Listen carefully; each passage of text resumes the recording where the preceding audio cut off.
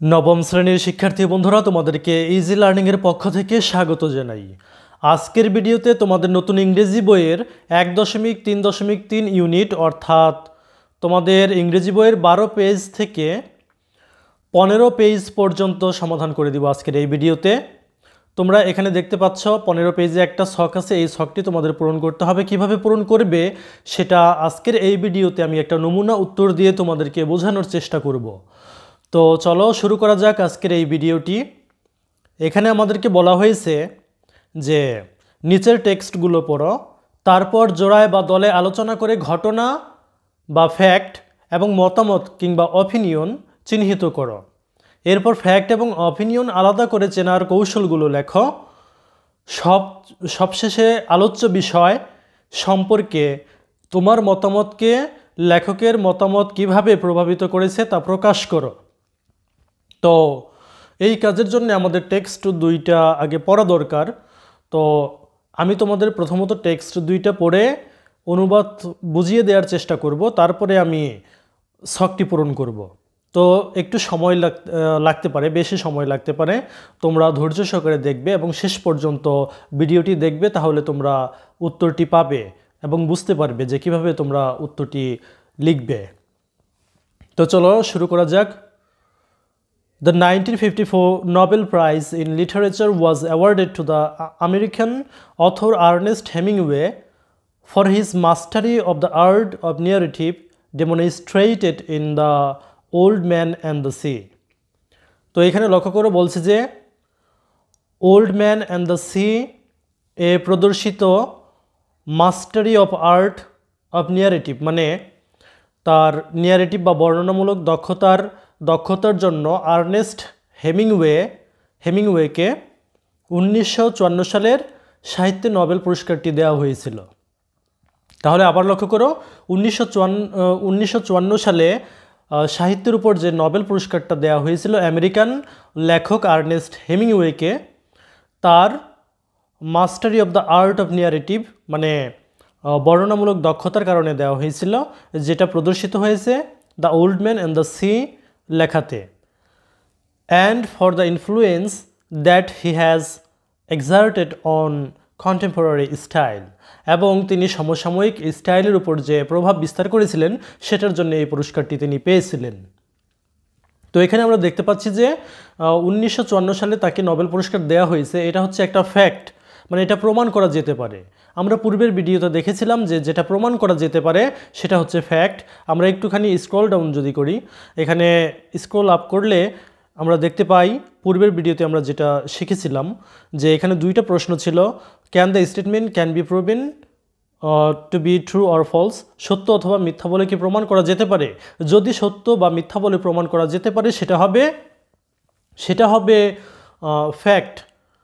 আর এখানে বলছে যে দ্বিতীয়টাতে does the statement express the author's personal believes ideas or emotion, যদি লেখকের ব্যক্তিগত পার্সোনাল বিলিভস মানে ব্যক্তিগত বিশ্বাস ধারণা অথবা যদি তার ইমোশন প্রকাশ করে তাহলে সেটা অপিনিয়ন হবে।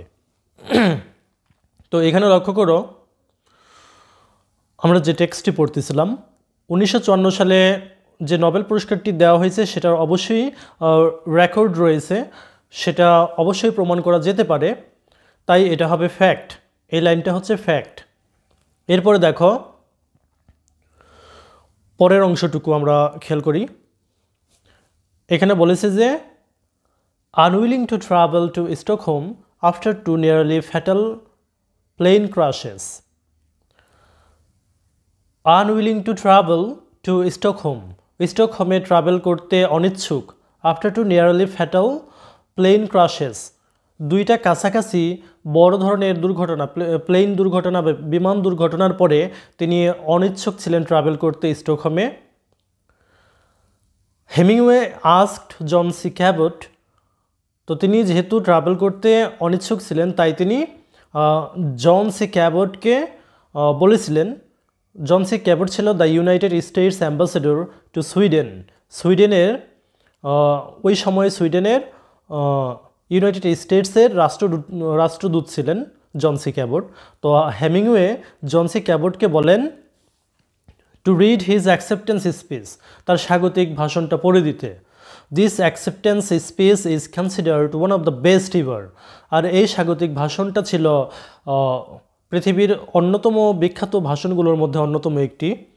This is what he wrote, তিনি যা লিখেছিলেন তা হলো, তো তিনি যা লিখেছিলেন তা এবার আমরা দেখব তার স্পিচে। তো এখানে লক্ষ্য করো, এখানে তিনি যেটা বলেছিলেন সেটা আমি একটু পড়ছি, যে having no facility for speech making, ভাষণ দেওয়ার কোনো সুযোগ না থাকায়, নো কমান্ড অফ অরেটরি নর অ্যানি ডমিনেশন অফ রেটরিক, বাগ্মিতার কোনো নির্দেশ না থাকায় এবং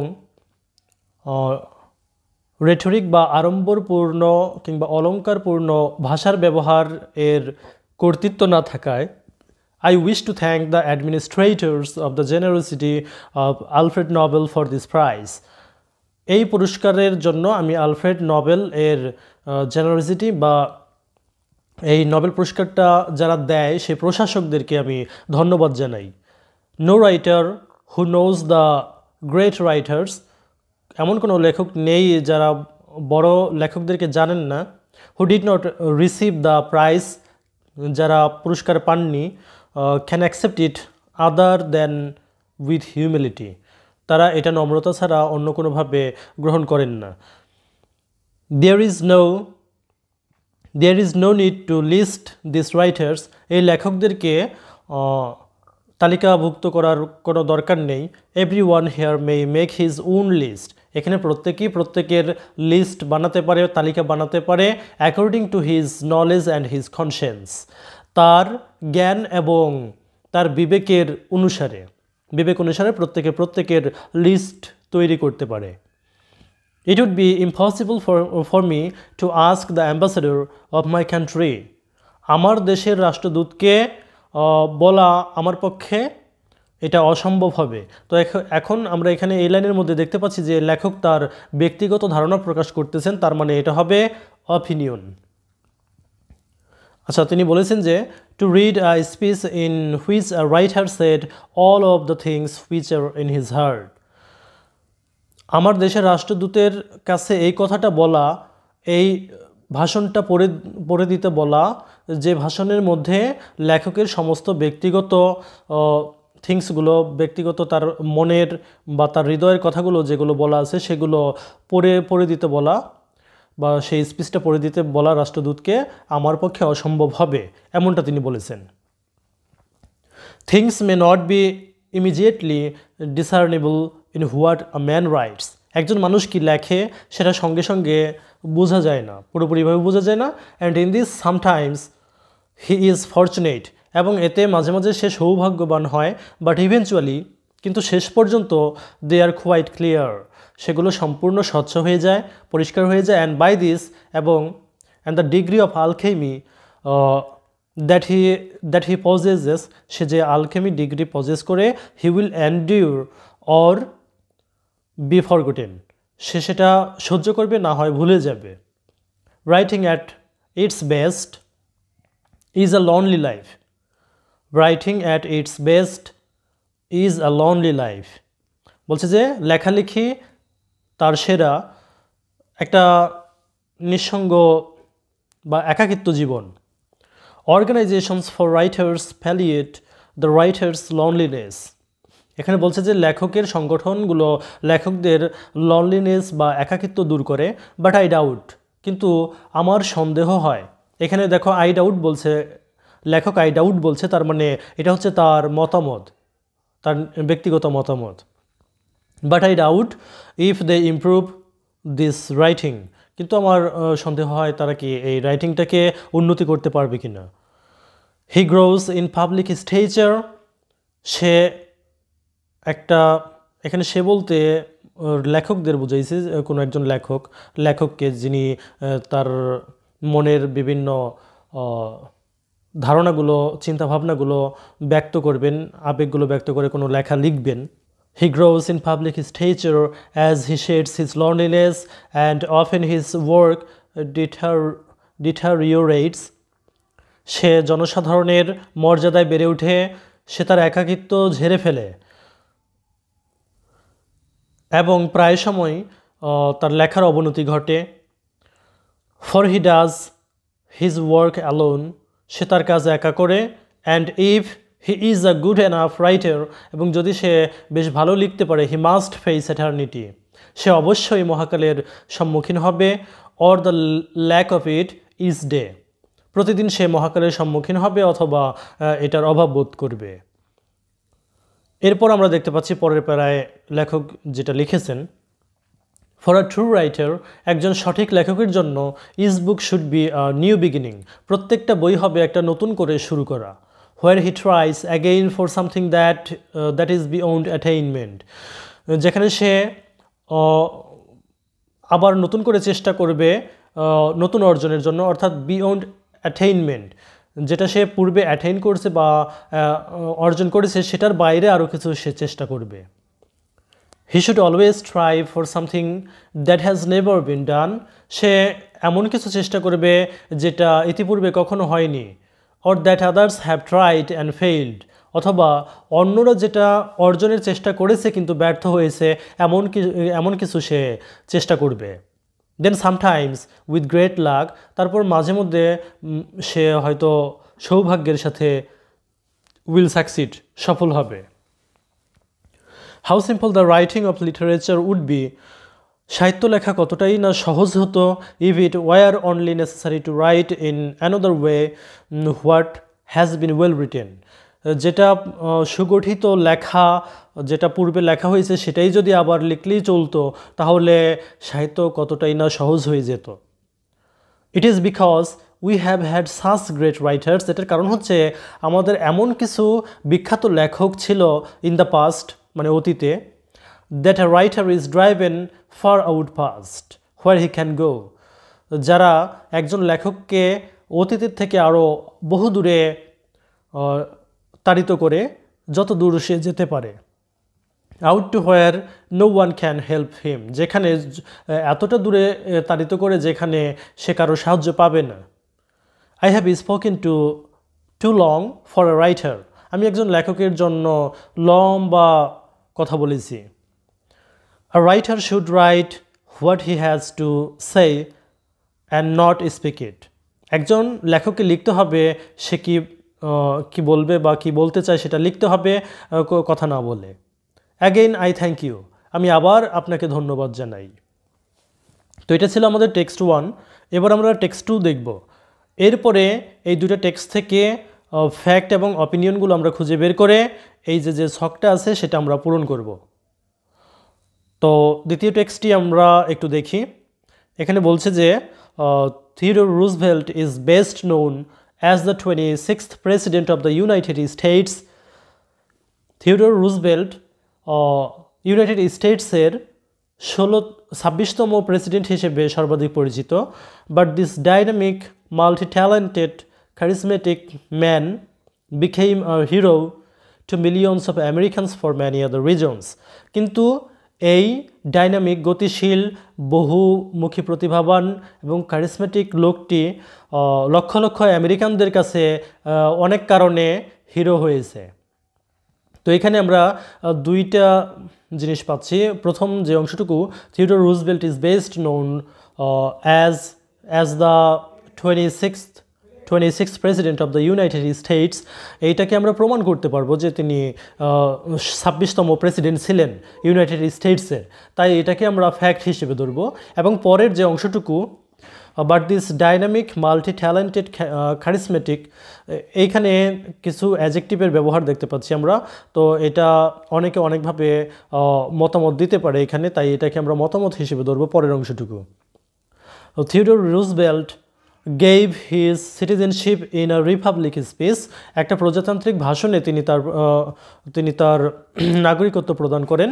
অন এপ্রিল 23, 1910, 1910 সালের 23শে April, at the সরবোর্ন in Paris, প্যারিসের সরবোর্নে।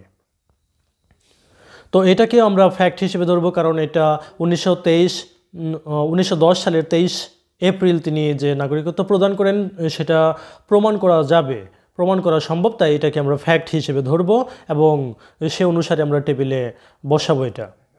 তারপর আমরা দেখতে পাচ্ছি যে the speech is famous for রুজভেল্টস thoughts about the duties and responsibilities. এই স্পিচ বা এই ভাষণটা হচ্ছে গুরুত্বপূর্ণ, এই ভাষণটা গুরুত্বপূর্ণ রুজভেল্টের চিন্তাভাবনার জন্য। বলছে এখানে the duties and the responsibilities of both the state to citizens and citizens to the state, অর্থাৎ রাষ্ট্রের প্রতি নাগরিকের এবং নাগরিকের প্রতি রাষ্ট্রের দায়িত্ব ও কর্তব্য সম্পর্কে তার চিন্তাভাবনার জন্য এই স্পিচটা বিখ্যাত। The speech emphasises the importance of action and striving towards worthy goals. বক্তৃতাটি নিষ্ক্রিয় সমালোচনা, অলসতা, নিষ্ক্রিয়তা এবং জীবনের গুরুত্বপূর্ণ যোগ্য লক্ষ্যের উপর জোর দিয়েছে। আ কান্ট্রিজ সাকসেস,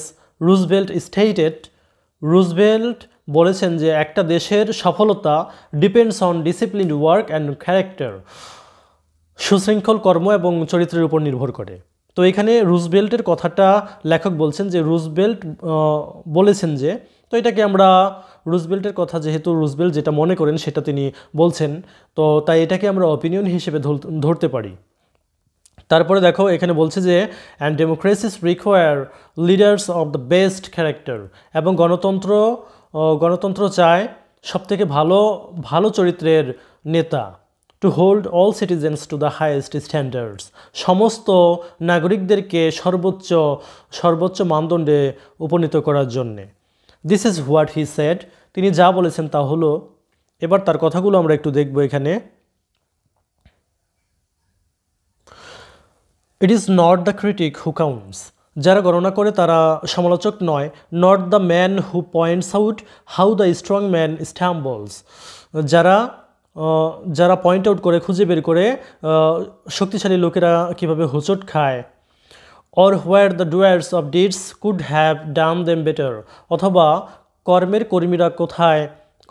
কর্মীরা কোথায় আরও ভালো করতে পারতো, এমনটা যারা খুঁজে বের করে তারা ক্রিটিক নয় বা সমালোচক নয়। The credit belongs to the man who is actually in the arena, কৃতিত্ব তাদেরকে দেওয়া হয় যারা মাঠে রয়েছে। Whose face is মেয়ার্ড by dust and sweet and blood, যাদের মুখ বিকৃত হয়েছে মাটি, ধুলোবালি, ঘাম এবং রক্ত দিয়ে। হু স্ট্রাইভস ভ্যালাইন্টলি, যারা সংগ্রাম করে, যারা বীরত্বের সাথে সংগ্রাম করে। হু এডস, যারা ভুল করে। And comes short again and again, এবং যারা বারবার ছোট হয়। Because there is no effort without error and shortcoming, কারণ ভুল ত্রুটি ছাড়া কোনো প্রচেষ্টা হতে পারে না। But who does actually strive to do the deeds, কিন্তু যিনি আসলেই সংগ্রাম করেন কাজটি করার জন্যে। হু নোজ দ্য গ্রেট এনথিউজিয়াজম, যিনি সর্বোত্তম জ্ঞান বা উদ্যম জানেন। দ্য গ্রেট ডিভোশনস, সর্বোত্তম ভক্তি জানেন। হু spends himself in a ওর্থি cause, যিনি নিজেকে ব্যয় করেন একটা সুযোগ্য কারণে। হু অ্যাট দ্য বেস্ট নোজ, তিনি সব থেকে ভালো জানেন। ইন দ্য এন্ড, সবশেষে the Triumf of high achievement, অনেক বড় জয় অর্জন করেন। তিনি সর্বোত্তম জয় অর্জন করেন। And who at the worst if he fails, এবং যদি তিনি ব্যর্থ হন তাহলে সব থেকে সাহসিকতার সাথে ব্যর্থ হন। এখানে বলছে যে at least fails while ডিয়ারিং greatly, সাহসিকতার সাথে ব্যর্থ হন। সো দ্যাট, যাতে his place shall never be with those cold and timid sols, যাতে তার স্থানটা ওই সমস্ত আত্মার সাথে না হয়, ওই সমস্ত শীতল এবং ভীতু আত্মার সাথে না হয়। হু নো নেইদার ভিক্টরি নর ডিফিট, যারা জয় কিংবা পরাজয় কোনোটাই জানেন না। তো এই ছিল আমাদের দুইটা টেক্সট। এবার এই দুইটা টেক্সট থেকে আমরা কি করব, যে এই ছকটি পূরণ করব। তো এখানে একটি আমাদেরকে করে দেওয়া হয়েছে। এখানে লক্ষ্য করো, এখানে প্রথম কলামে বলছে যে ফ্যাক্ট মানে সত্য ঘটনা, যেটা সত্য বলে প্রমাণিত বা মিথ্যা বলে প্রমাণিত হতে পারে। তো আমরা সত্যটাকে ধরবো, সত্য বলে প্রমাণিত হতে পারে। তারপরে অপিনিয়ন, মতামত। তারপরে হচ্ছে the strategies you have use to separate facts and অপিনিয়নস, facts এবং অপিনিয়নকে তুমি আলাদা করার জন্য যে কৌশল ব্যবহার করেছো সেটা এই 3 নম্বর কলামে লিখবে। এরপরে 4 নম্বরে বলছে যে how the writers opinion influence your feelings, opinions, thoughts etcetera. লেখকের অপিনিয়ন কিভাবে তোমার চিন্তাভাবনা কিংবা তোমার অনুভূতিকে প্রভাবিত করেছে, সেটা 4 নম্বর কলামে লিখবে। তো একটা এখানে করে দিয়েছে, তোমরা লক্ষ্য করো যে the 1954 Nobel prize in literature was awarded. আমরা আগেই বলেছিলাম যে এই লাইনটা একটা ফ্যাক্ট হবে, কারণ এটা প্রমাণ করা যেতে পারে। তারপরে অপিনিয়নের কলামে একটা অপিনিয়ন লিখছে যে organisations for writers প্যালিয়েটস the writers loneliness but I doubt. দেখো এখানে আই ডাউট আছে, তার মানে বোঝা যাচ্ছে লেখক সন্দেহ প্রকাশ করছে, নিজে তার ধারণা ব্যক্ত করতেছেন, তার পার্সোনাল থট এখানে তিনি ব্যক্ত করছেন, তার মানে এটা হচ্ছে অপিনিয়ন। তারপর 3 নম্বর কলামে দেখো the writer used I doubt which means the writer has shared his own opinion. যেহেতু আই ডাউট কথাটি ব্যবহার করেছেন, তার মানে এটা তার নিজের মতামত। তো এটা হচ্ছে যে স্ট্র্যাটেজিটা ব্যবহার করা হয়েছে, যে কৌশলটা, যে এই ফ্যাক্ট এবং অপিনিয়নকে আলাদা করার জন্য, সেটা এখানে লেখা হয়েছে। তারপরে 4 নম্বর কলামে বলছে যে the writers opinion has positively influenced my thoughts. লেখকের মতামত ইতিবাচকভাবে আমার চিন্তাভাবনাকে প্রভাবিত করেছে। এবার পরবর্তীগুলো তোমাদের করতে হবে। তো আমি তোমাদেরকে এখন একটা নমুনা উত্তর দিচ্ছি। এখানে আমি তোমাদেরকে বলে রাখছি যে আমি তোমাদেরকে একটি নমুনা উত্তর দিচ্ছি, আমি আমার মতো করে লিখেছি। অন্যান্য লেখকরা অন্যান্যভাবে লিখবে, কিংবা তোমাদের অন্যান্য টিচার তোমাদেরকে অন্যভাবে এই উত্তরগুলো সাজিয়ে দিতে পারে, কিংবা তোমাদের যে উত্তরগুলো তোমরা নিজেরা করবে সেগুলো ভিন্ন ভিন্ন হতে পারে। আমি একটা নমুনা উত্তর দিচ্ছি শুধুমাত্র তোমাদের বোঝানোর জন্যে। তোমরা বিভিন্ন গাইড কিনবে, সেই গাইডেও বিভিন্নভাবে উত্তর থাকবে, এক একজন লেখকের উত্তর এক এক রকমের হবে, এতে কোনো সমস্যা নাই। তো দেখো এবার আমরা দ্বিতীয়ত যে উত্তরটিকে নিয়েছি সেটি হচ্ছে ফ্যাক্টে Theodore Roosevelt is best known as the 26th president of the United states. এটা কিন্তু আমরা প্রমাণ করতে পারি যে থিওডোর রুজভেল্ট 26তম প্রেসিডেন্ট ছিলেন, তাই এটা হবে ফ্যাক্ট। এরপরে অপিনিয়নের কলমে আমরা একটা লাইন নিয়েছি টেক্সট থেকে, সেটা হলো this dynamic multi talented charismatic man became a hero to millions of Americans for many reasons. এটা অনেকের মধ্যে মত পার্থক্য থাকতে পারে। এখানে কিছু অ্যাডজেক্টিভ ব্যবহার করা হয়েছে, dynamic, multi talented, charismatic man, এগুলো অন্যজন অন্যভাবে বলতে পারেন, এখানে মত পার্থক্য থাকতে পারে, তাই এটাকে আমরা মতামত হিসেবে ধরতে পারি। আর স্ট্র্যাটেজিতে আমরা এরকমভাবে লিখতে পারি যে the writer used some adjectives like dynamic, multi-talented, charismatic, which mean the writer has shared his own opinion.